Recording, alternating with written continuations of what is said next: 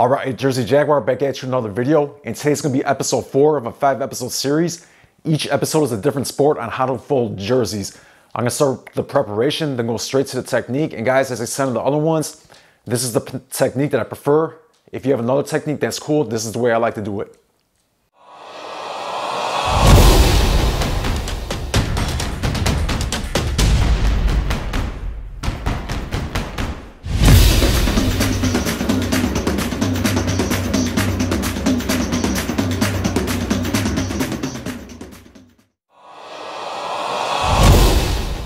Alright guys, so the preparation is simple. Always make sure that you're working on a clean and flat surface. Make sure it's clean. You don't want any pet hair or dirt getting onto your jerseys, especially if you're folding them to sell.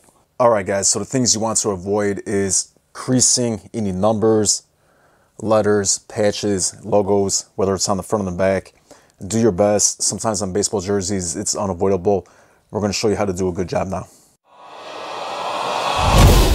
Right, step one is simple. All we're going to do is we're going to take the jersey and we're going to flip it around so it's backside facing up and the jersey is flat.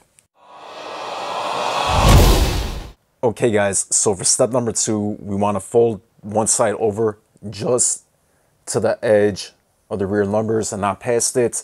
You could even go a little bit before it because most baseball numbers are more narrow than other sports. So guys, on here I had to fold the front watermark slightly. Sometimes you just can't get around it, but do your best to keep it to a minimum. So we're going to take the jersey, fold it right about here, so I'm not creasing the front numbers, and so it's about equal on both sides.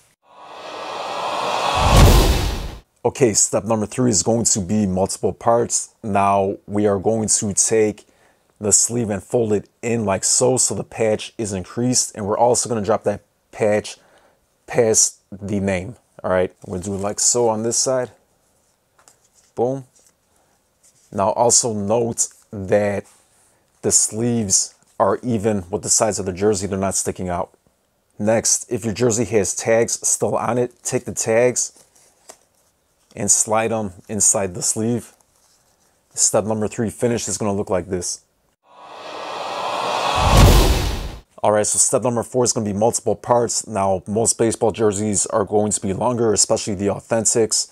So we're going to take the bottom part, fold it up once, and then we're going to take the second part and fold it up to the edge of the rear number. Next, we're going to take the top of the jersey and fold it over. This is what it's going to look like. We flip the jersey over and it's done. Alright, so quick recap. We got the back of the jersey facing up. We're going to take one side of the jersey. We're going to fold it over evenly like so, just to the edge of the rear number and to minimize creasing in the front watermark. Do the same thing on the other side. Make sure it's even. Now we're going to take the sleeves, drop them down a little bit. Make sure the patches lie flat and any logos like so. All right. We're going to take the tags, put it inside the sleeve. Okay guys, now we're going to take the bottom of the jersey, fold it up once, fold it up again to the rear numbers, fold the top of the jersey down, flip it, and we're done. Alright, and there you go. Easy said, easy shown, easy done. That's a wrap. If you guys enjoyed it, let me know. If you have any questions, let me know. If you guys want to see me do another video, let me know in the comments. I'll see you at the next one.